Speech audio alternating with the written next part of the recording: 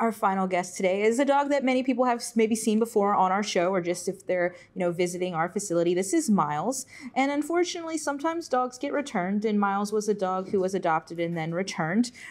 He's been back with us since August, and he's a 2-year-old Terrier mix. He unfortunately has, been through a lot of transitions of late. Just, getting adopted into a home from another facility, and then not being able to be kept in that situation, and then being adopted from us, and then back here he is again. So he's definitely looking for his third chance at a true forever home.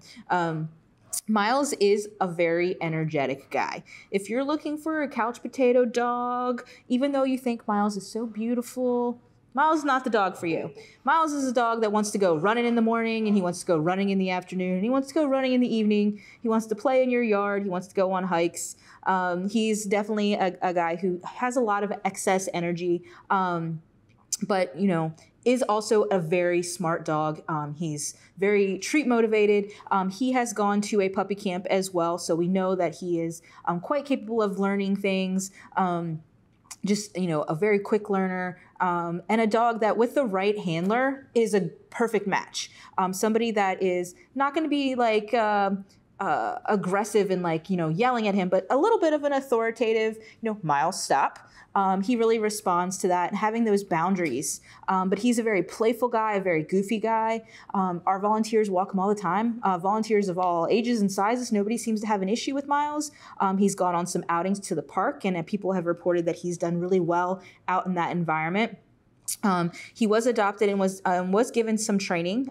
He was taken to Sit Means Sit. We don't often recommend that because they do tend to use e-collars there. That's not something that we would recommend for Miles. Sometimes those aversive types of training tactics can make the dog more the aggressive behaviors intensify. But Miles has done, positive reinforcement, force-free clicker training type of work, and he's done really well with that, and we would encourage any adopter to continue with that. But just want to bring that up in case you're looking through his profile and you see that. We would not recommend sending Miles back to that type of a facility.